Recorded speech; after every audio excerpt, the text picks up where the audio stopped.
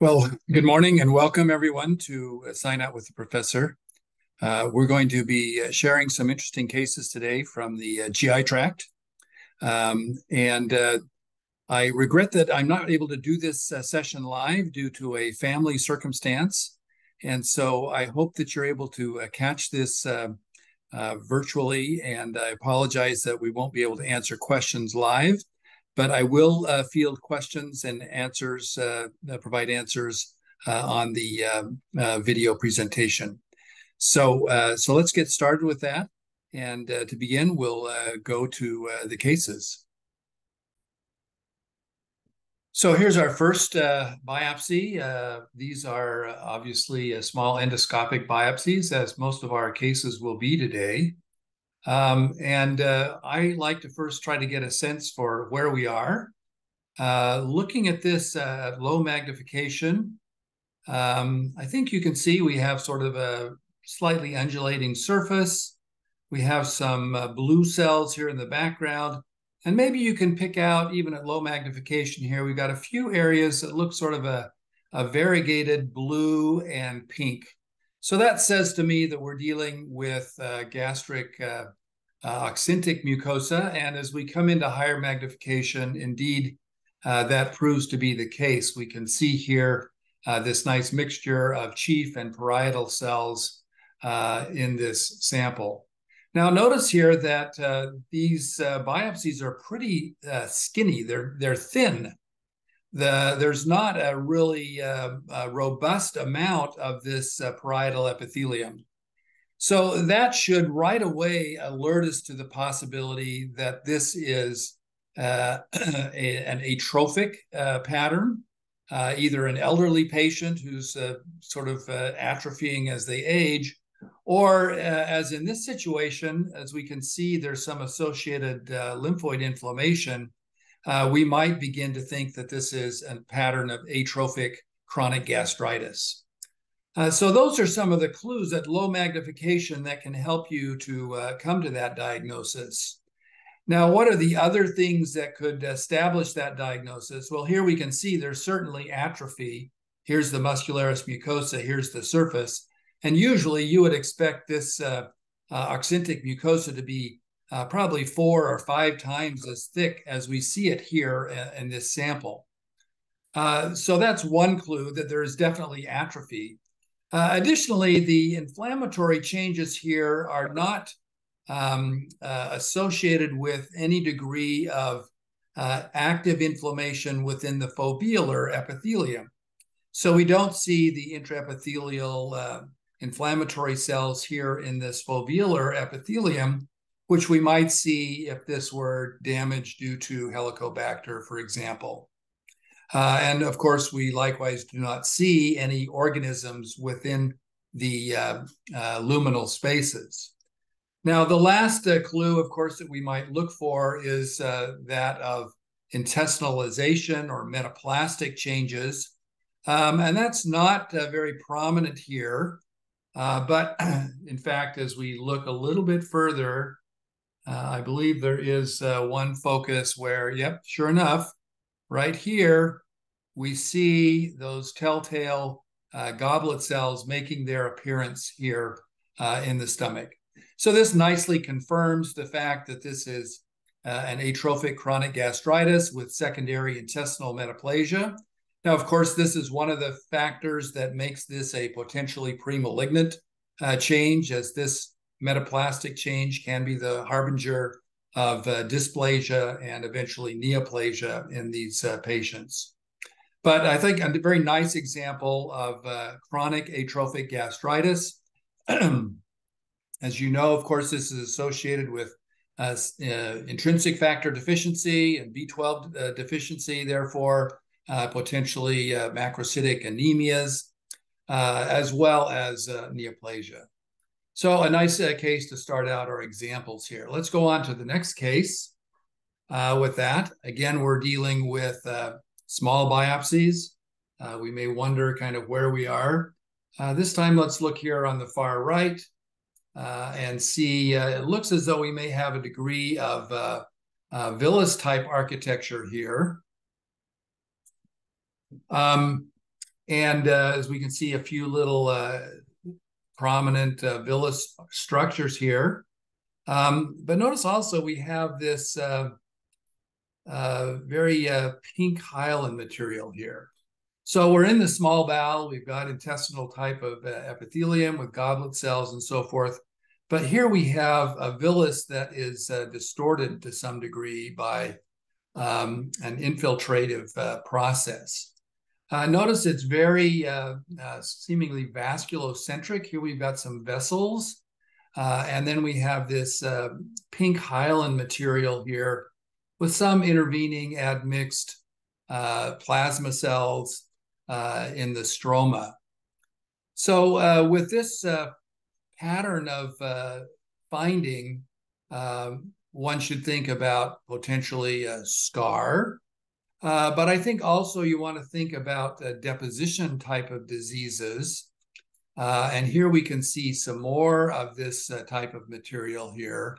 And I think you can get an appreciation here for how eosinophilic it is, how vasculocentric it is, and how amorphous and acellular this eosinophilic material is. This is not fibrin, but certainly that would be in the differential. So this would lead to consideration of amyloidosis, and in the appropriate setting, doing a Congo red stain should light up these areas with congophilia. And then to verify that this is indeed amyloid rather than fibrin, you would need to do polarized light microscopy. Now, many people wonder how you can do that if you don't have polarizing lenses, special expensive lenses for your microscope. But actually, there are fairly simple ways that you can do this on your microscope without too much difficulty, just by buying a $10 or $15 pair of polarized sunglasses. And using those sunglasses to pop out the lens, and then inserting that one lens in one part of the light path, say below your aperture, and then the other on top of the slide. And then you can rotate those lenses to get the, extinguish the light, and therefore see the birefringence that is reflected in the amyloid, forming a sort of a greenish color rather than an orange or a reddish color. So that's the cheap man's polarized light microscopy. Of course, you may get a little bit more robust results with more expensive lenses, but it doesn't have to be highly expensive. Okay, well, here's actually another example of a similar process, just for comparison's sake. This, I believe, occurring a little bit lower into the GI tract and actually resembling more of a polyp, but again, having this very amorphous pink deposit here in the submucosa in this time, and again, involving vessels. But I think you can see this sort of blob-like eosinophilic material with a few intervening cells, sometimes plasma cells, and particularly prominent around vessel walls in this situation. Now, this occurred in conjunction with a lymphoid aggregate, but not always is that necessarily the case. So 2 examples of intestinal amyloidosis for your study. And of course, you can come back and review these slides. The link will be in the description of our video. And of course, was also in the notice for this release. So here is the next case. And I think we can see here that we have some squamous mucosa as well as some glandular mucosa here. And we might wonder, is this esophagogastric area, or are we in the anorectal junction? So this is, in fact, an area of the anorectal junction. but those two sites we would want to consider. Now, what do we see here? We see the squamous mucosa, and we see a mild degree of inflammation, maybe a little bit of glandular distortion. And then we can see some sort of pale areas here, even at low magnification. I think you can appreciate that there are some of these changes. So we'll go and take a look at this fragment here. And we have generally, parallel glands. This is a little bit more inflamed than we would usually see in the anorectal area. And as we come into higher magnification, we see that there's some separation between the muscularis mucosa and these glands. We're also seeing maybe a few Paneth cells. And then, of course, you've all tuned in right away to these clustered histiocytes with surrounding lymphoid inflammation, some eosinophils and so forth associated with that. That would be characteristic of a granuloma. So finding a granuloma and actually finding multiple granulomas here raises the differential for granulomas in the GI tract. And that would include things like, obviously, granulomatous infectious agents, various fungal or other granuloma-forming agents. And particularly in the ileal and ileocecal area, this is a long time standard area where you can find Mycobacteria tuberculosis in its most endemic forms, but also brucellosis and other granuloma-forming organisms can occur there. In the anorectal area, you might be concerned about foreign body material. Maybe there's been some injection or some aberrant sexual practice or something of that sort. But I think we'd also need to include Crohn's disease. The other differential with pericrypt granulomas of this sort is just a pure crypt granuloma where the gland has ruptured and you've got sort of a mucinous inflammatory response. But here we're seeing, again, note this shortening of the glands, a little bit of granuloma formation, and a moderate degree of inflammation, with maybe a little bit of exaggeration that we could imagine that there's some distortion of the glandular architecture as well. So this would raise consideration of inflammatory bowel disease, and most commonly in the presence of granulomas, that would mean Crohn's disease. Now we see other areas where we don't have too much distortion and where the glands come right down to the base of the touch the muscularis mucosa. And then here another situation where we have a granuloma in between these areas. So all of those possibilities would be worth considering. And if this were the exclusive biopsy and there were no other history, you would want to exclude infectious etiologies before you made the diagnosis of intestinal or anorectal Crohn's disease. Correlation with the endoscopic findings, of course, is very important. But I think this is a nice example of being able to sort of pick out those granulomas at low magnification, which is, I think, a very valuable skill to develop. And so training your eyes to see those variants in the architecture and what you expect to find in your sections at low magnification, sort of scanning power like this is a very valuable skill. So I've covered a couple of common disorders and so forth.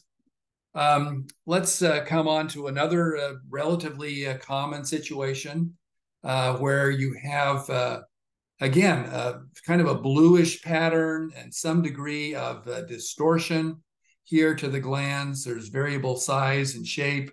You see a little bit of maybe, again, shortening here, a separation between the base of the crypt and the muscularis. And it seems to be pretty well involving all of the fragments here. Notice here also we see a degree of prominence and, if you will, a degree of thickening of the muscularis mucosa.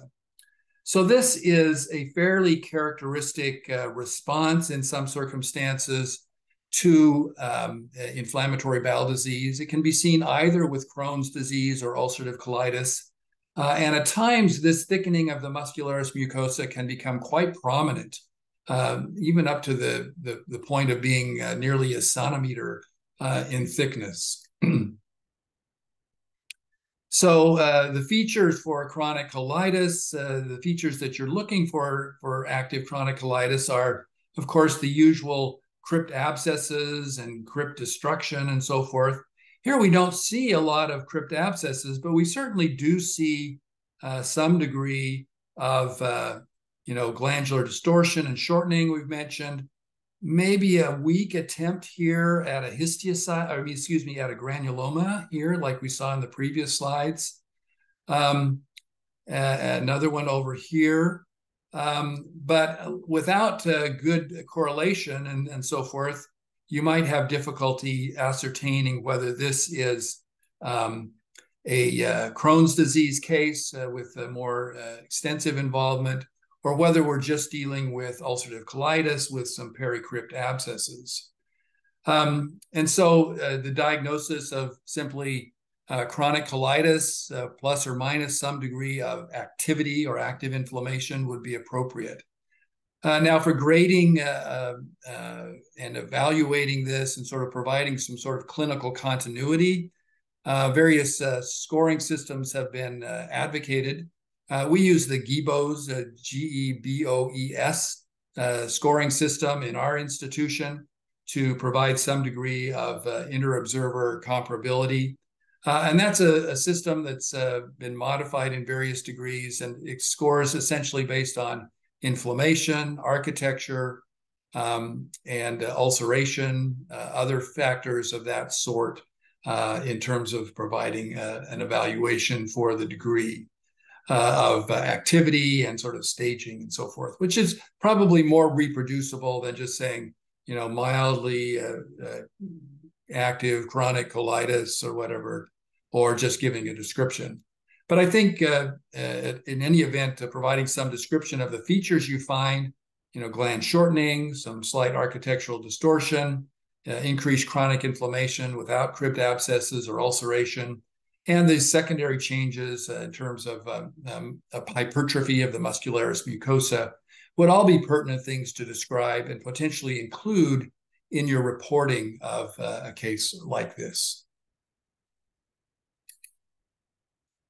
So going on to the next case, here we can see some nice small bowel biopsies. We'll take a look here at what we're trying to find here.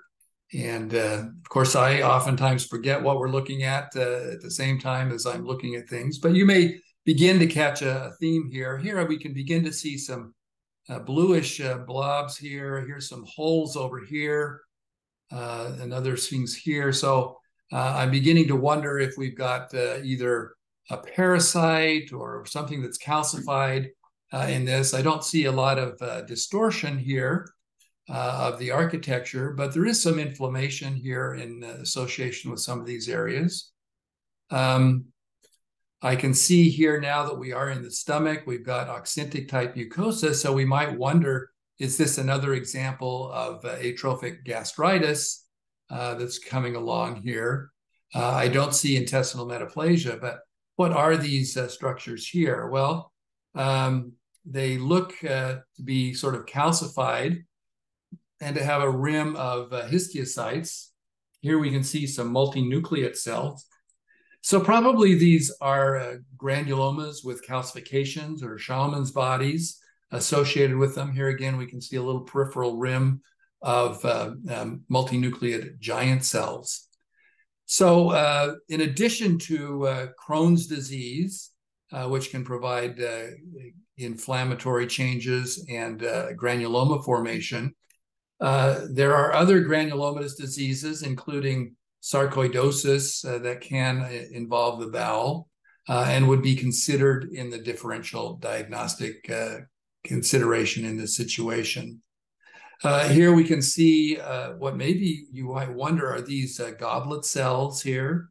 They've got sort of a rounded, expanded mucin droplet, but we're not seeing the characteristic bluish coloration or mucin change, except maybe here.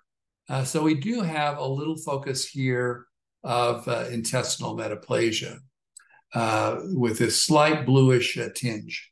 And of course, if you're in doubt as to whether this is intestinal type mucin or just a pseudo goblet type cell that we often see at the GE junction in Barrett's, you can do the Alcian blue stain to see at the appropriate pH to verify that this is intestinal type mucin rather than just neutral pH mucin. So this patient did turn out to have sarcoidosis. And here we can see how that looks when it involves the gastric mucosa with the formation of multiple calcifying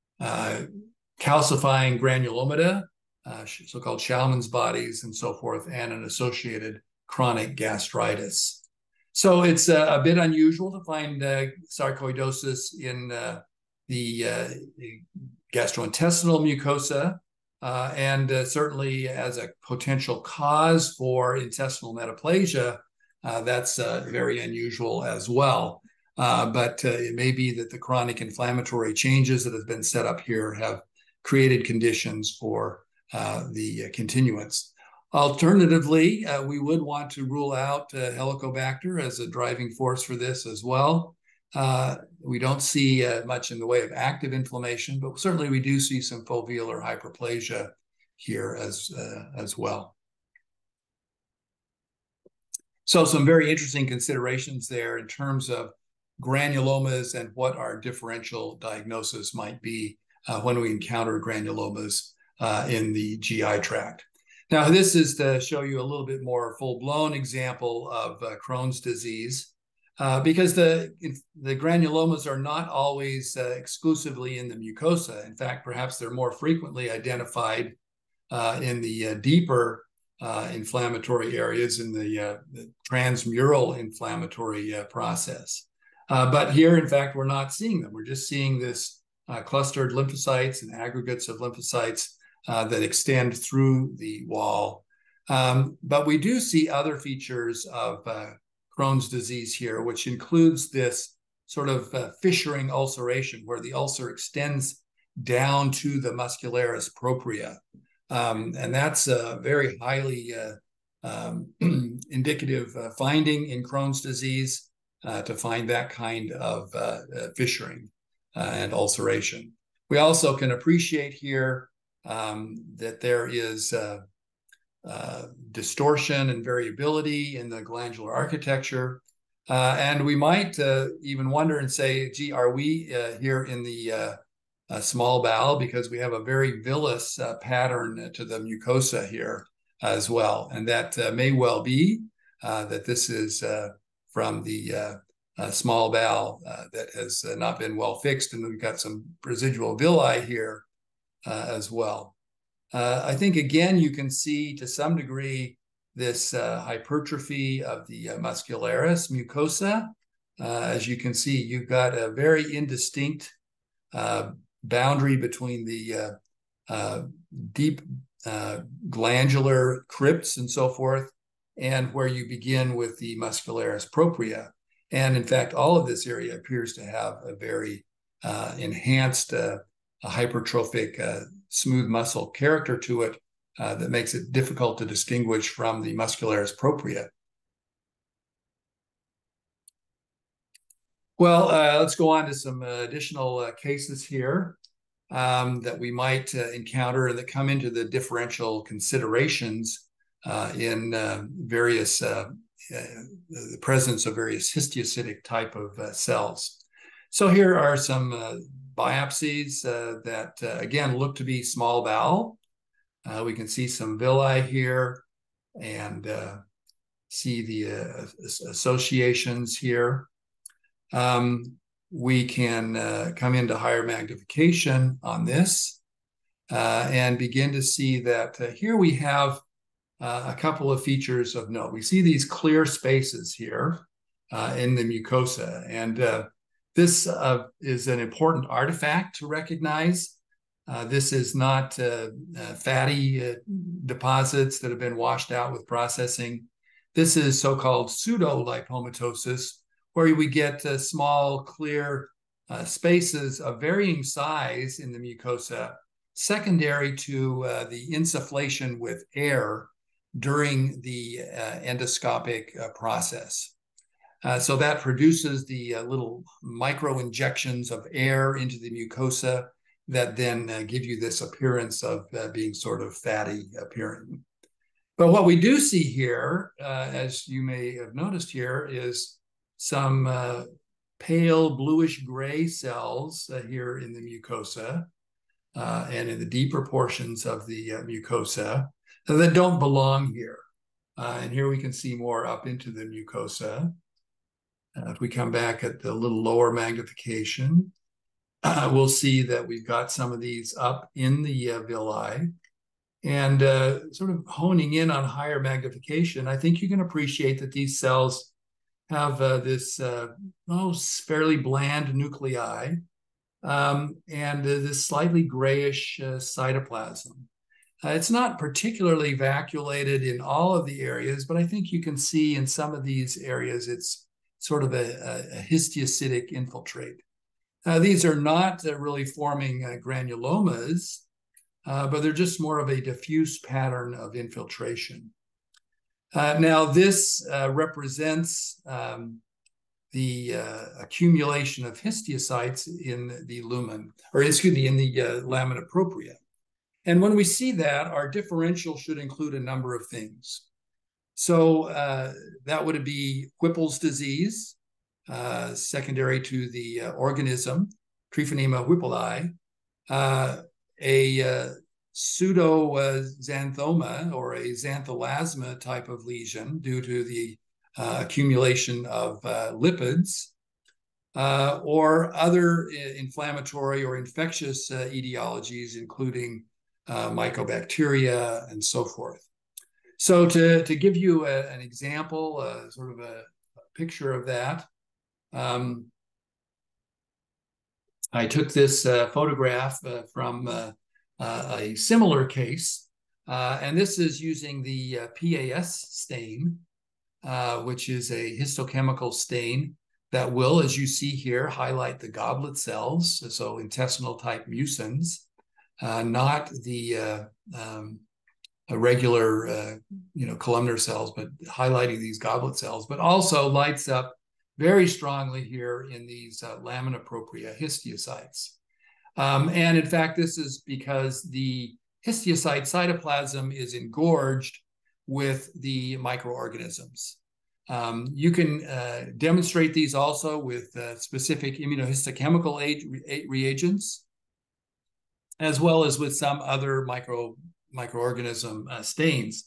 But the PAS stain is generally considered the most useful and fruitful of these.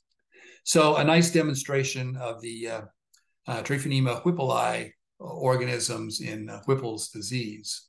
And that was, in fact, what our case was illustrating. Now, here's another example, another sort of similar problem where we've got an array of infiltrating cells, which I think you could appreciate at low magnification. And again, these have this sort of bluish gray cytoplasm, bland nuclei. These are not neoplastic cells.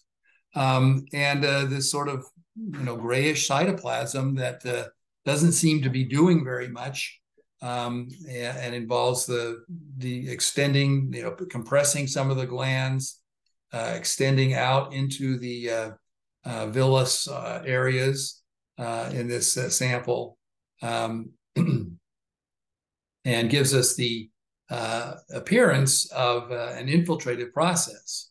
So in this situation, of course, this sort of a pattern of infiltration with sort of atrophy associated with these glands might lead you to consider possible neoplasia, signet ring cell neoplasms or other poorly cohesive neoplasms could be presenting in this manner. But as we've indicated before, you also want to rule out infection. So in this particular case, I believe I've included the appropriate histochemical stain here. This is from a similar case, not from the exact same block, obviously, but this is an acid-fast stain. And as you can begin to appreciate here, in a few areas, we have these similar clustered cells in the lamina propria. Obviously, this is from the colon rather than the small bowel, as our previous case was.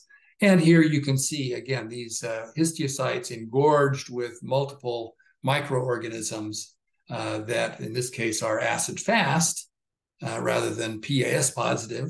And therefore, this would be most consistent with a mycobacteria.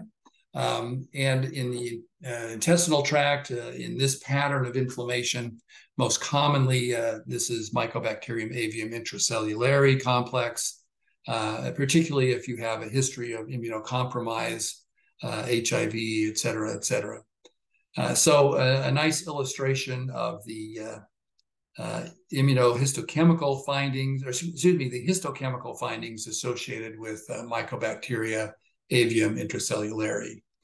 And so both of those slide from the small bowel and here in the colon were representative of that process. Now you can see here how in some circumstances you might easily miss this.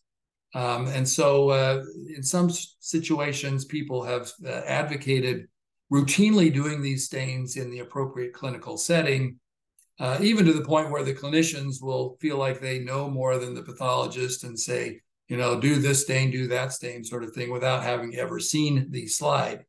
I always say that if you think about it, you should do it because there are circumstances where it may be subtle and you may have not gotten the best representative sample, but you might still be able to detect, for example, a small focus like this that you might have otherwise missed histologically.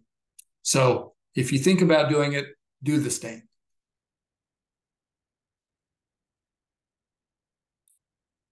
All right, well, let's come on to another situation here where we have histiocytes, just for comparison and contrasting it. This is a gastric biopsy, and the patient was not immunocompromised. And the endoscopist saw these slightly yellowish flicked areas in the superficial mucosa. And here we see, if you sense the theme here of what we're doing today, you'll see that we have some clustered histiocytes that are present in the lamina propria of the gastric mucosa. These are not the normal cells that we expect to see in the lamina propria, where we expect to see, you know, a few stromal cells, maybe a few inflammatory cells, lymphocytes, and so forth, but not these pale cells. Now, if we were to do the PAS stain and do our acid-fast stain, these would not stain. These would be negative. Because this is a situation that is actually fairly more common in the stomach than certainly anywhere else. And this is an accumulation of lipids. This is a gastric xanthoma or xanthelasma. And it may be seen in some patients who have, lipid metabolic disorders, or it may be seen in some sporadic cases. But certainly if the patient has cutaneous xanthomas, little yellow drops on their eyelids, or other cutaneous manifestations of xanthomatous disease, finding this in the stomach would not be unexpected. And perhaps finding it in the stomach might lead one to evaluate for other evidence of lipid storage disease disorders. So an example of a gastric xanthelasma or xanthoma.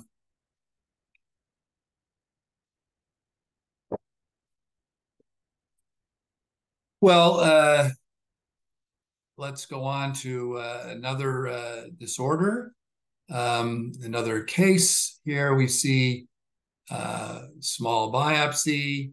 And we've got a little bit of gel foam material that was used to sort of stabilize the lesion. It's not clear right off where this is coming from. It may be gastric. It may be elsewhere. We do have some sort of maybe gastric type glandular tissue here. So this could be from the gastric antrum. And then we see some inflammatory cells here on the surface. Certainly this looks like foveolar epithelium, and that would correspond to that. And then here is, again, some foveolar epithelium and some ulcer debris. So in this case, the clinician said there was some sort of ulcerative, exudative material. And so we got a little bit of that, and we can say, oh, we've got an ulcer here. But as we come into higher magnification, I think you can appreciate that there are all these little ghosty spheroid spaces with a slightly refractile wall. And this looks very much like a fungal infection or fungal material. Typically, we would use a PAS fungal or a GMS stain to characterize these. But I think even at this, with this H&E stain, you can appreciate that these have some little fruiting-like areas, and the cells are rather enlarged and not typical of usual candida. So any of the other dimorphic fungi could be considered here, particularly if a patient is immunocompromised. But Aspergillus or its relative, mucormycosis or zygomyces, might be considered in this situation, in this pattern, where you're getting essentially a little fungal ball here with some evidence of a dimorphic differentiation and other features. We don't see any septate hyphae in this situation to suggest or support Aspergillus, but the GMS stain would be more suited for definitively defining whether this was a mucor or an Aspergillus with internal septae. Of course, a microbiologic study would be another route to further speciate this. But very often now, especially the histologist with the adjunctive stains does need to make this distinction, as there are beginning to be some therapeutic differences in the management of some of these dimorphic fungal disorders.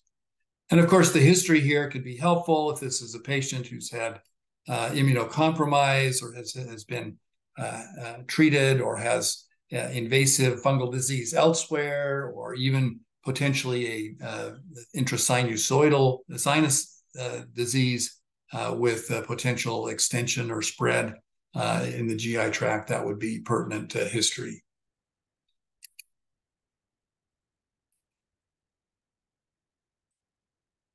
All right. Well, here is something that looks very inflammatory. Could this be inflammatory bowel disease, or is this something else? Well, you probably figured out that I've shown you inflammatory bowel disease, so I'm probably going in another direction, and indeed that is the case. So we do see, though, here the distorted architecture, dense inflammatory infiltrate, some ulceration. These are all features that might make us think about inflammatory bowel disease or idiopathic inflammatory bowel disease. Yes, this is an inflammatory bowel disease. It's just not the idiopathic chronic type of inflammatory bowel disease. So we're seeing some areas of ulceration, dense lymphoid inflammation. And as we come into a little bit higher magnification, I think you can begin to appreciate that yes, we also have some structures here that look a little bit suspicious for a fungal disorder. So we see here this nice clear space surrounding a central lumen or central eosinophilic material here, some more here, some more here. This is beginning to look like a coccidioidal type of disorder, where you might think about coccidioidomycosis or paracoccidiomycosis as possible options or possible concerns in this situation. Now, again, your special histochemical stains would be useful in defining these. With coccidial disease, sometimes the mucicarmine stain can also be effective at identifying that microorganism and defining it. In terms of differentiation, in terms of differentiating coccidioidomycosis from paracoccidial disease, that's not necessarily something you can do easily on histochemical stains and may require culture to reliably distinguish those. I think the fellow who sent me this slide, provided this slide, indicated that it was paracoccidioidomycosis. So another thing in the differential for inflammatory lesions in the bowel will obviously be fungal disorders.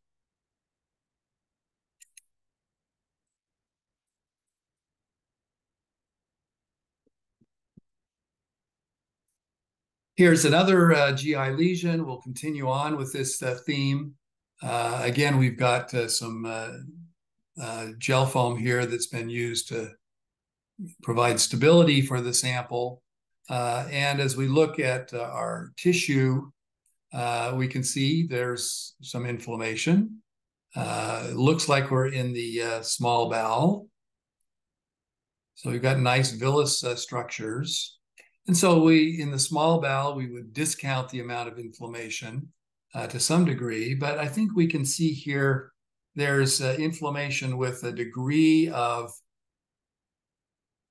accompanying histiocytic type inflammation or pattern, where there's more cytoplasm here. And so neoplasia might come into consideration here. You can see how some of these cells might be considered as possible neoplastic cells here. But we can also see that there's a degree of active inflammation. And we see these little blue dots here in some of these cells. Notice these little extra blue materials, which kind of look a little bit like nuclear material, but they're too small. So we're seeing too many of these blue dots. And here's a few more of them around here. And then we've got this ulceration on this lesion. So what are we thinking of here? Well, here we can see, I think in this section, nicely dotted, that we have a few multinucleate giant cells, a little granuloma type of formation as well. And so we might think about granulomatous diseases that might include this sort of thing.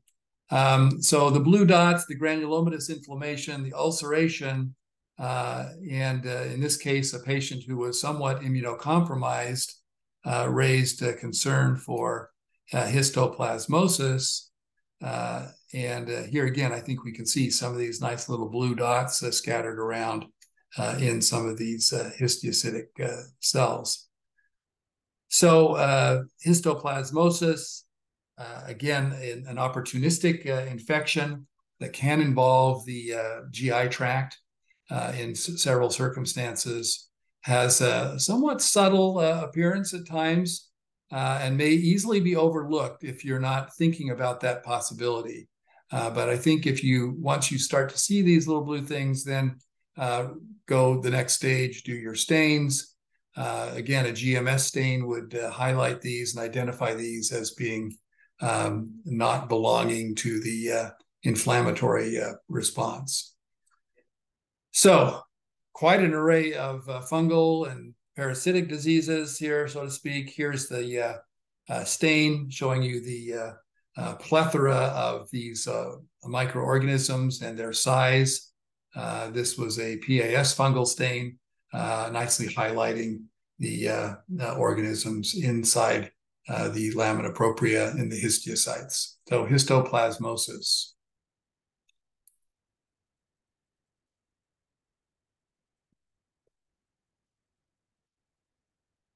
So we got another case here. Let's see what this one will tell us. This is also a biopsy from a colonic site.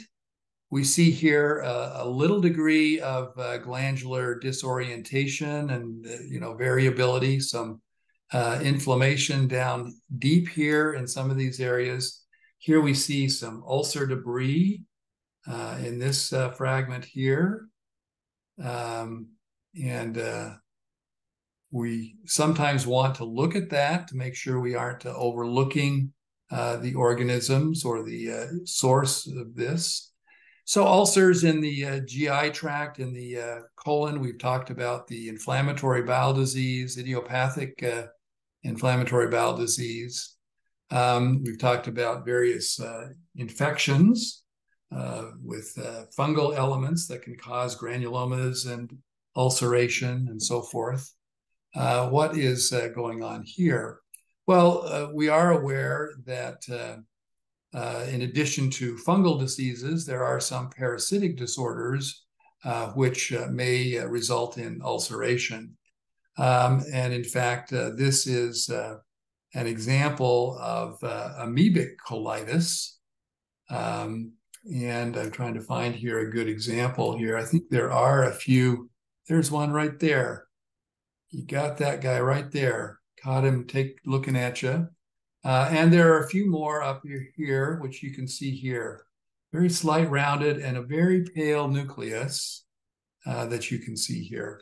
So don't overlook the ulcer debris as a potential diagnostic clue.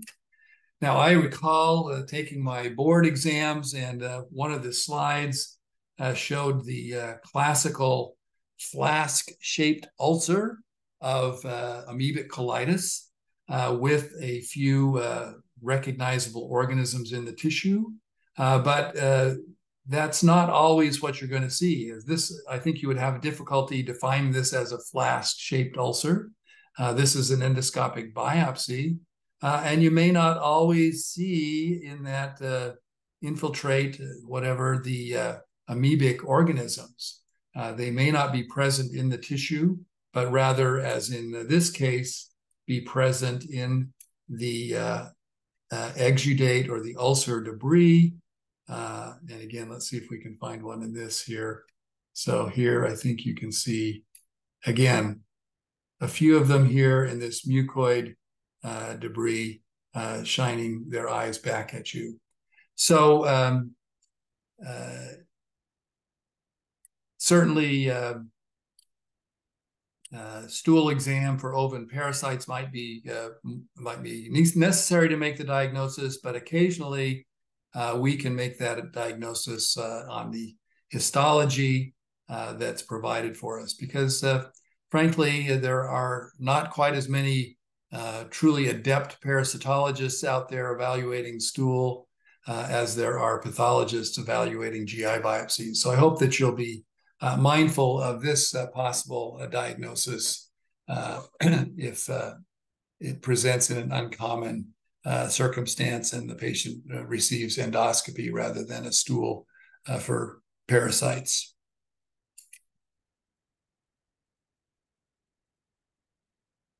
Okay, well, you're probably wondering what rare things we've got looking at next. We'll take a look at this next case. And this is actually another example of amoebiasis, which I included just for completeness sake, for you to be able to study and see a few additional examples of where you might see the organisms here And so what I'm going to suggest is that you take a look at these digital slides, and you can use the viewer, and right up here at the top, you've got the ability to take a photograph. So I'm going to challenge you to take a look at this and then email me your photograph, your best photograph of the amoebae in this particular case. So we won't spend a lot more time on it at this point, but I'll give you that challenge. And so I hope that you get this far in the video and that you'll take a look at the slide and send me your photo. Here's what they look like under the microscope with, again, a PAS stain. These amoebae will oftentimes have PAS positive cytoplasm. Sometimes they will have engulfed red cells, which should not stain. And so you may get these little vacuoles within the cytoplasm. These are engulfed red cells. This is called entamoeba histolytica because it has that hematophagocytic capability and lysis of cells. So a nice high power magnification view there.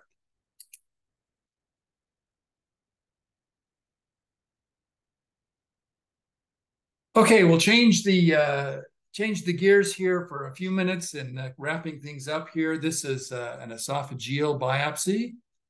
And this patient was being evaluated for, I think, some epigastric pain and so forth. And this esophagus had the appearance of having sort of a white exudative picture, or sort of a plaque-like pattern. Looked a little bit like it might have been Candida esophagitis, or so-called thrush. You see the oral thrush that can sometimes involve the esophagus. But instead, what we're seeing here is not any evidence of a yeast infection. We're seeing this rather peculiar distinction with an area or a band of sort of pale cells, parakeratotic type appearance that's sort of falling off the surface and sort of easily separating from the surface. And in fact, the endoscopist noted that this did separate from the underlying mucosa fairly easily. So this is an example of so-called sloughing esophagitis. It's really not an inflammatory process. It's more of an idiopathic situation that just leads to dissolution or a premature death, if you will, of these superficial keratinocytes that then readily sort of slide off or exfoliate into the lumen. There's not any particular pathology that's associated with this in terms of adverse associations or otherwise.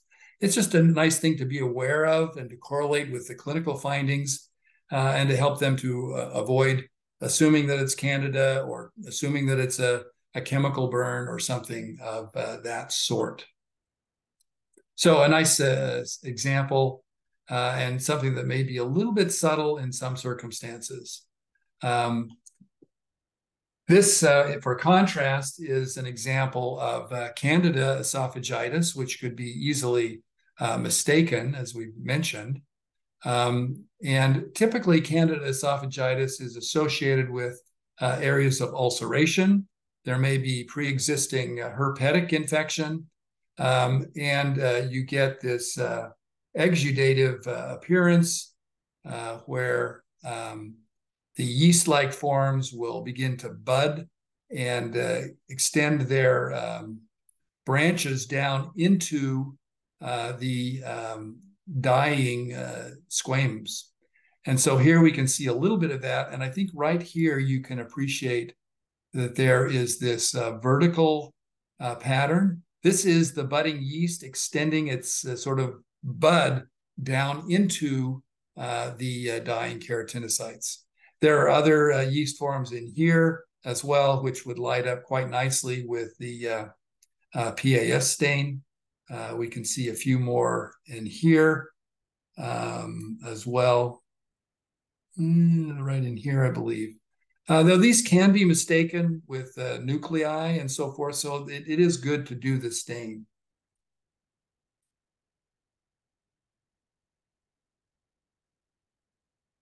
Typically, you do not find them actually in the ulcer itself because here we've gotten down, we've debrided off the dead tissue, and we have viable granulation tissue, which is not a suitable substrate for the yeast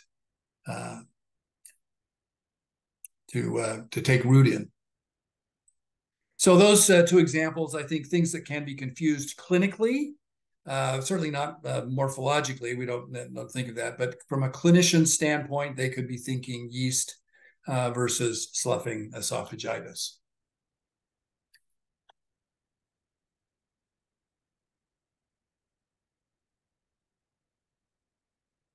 So we've got enough time here for one last case here. This is, I think, a nice example of chemical gastropathy, about as good an example of the type of reactive changes you should see. Let's get this around a little bit better.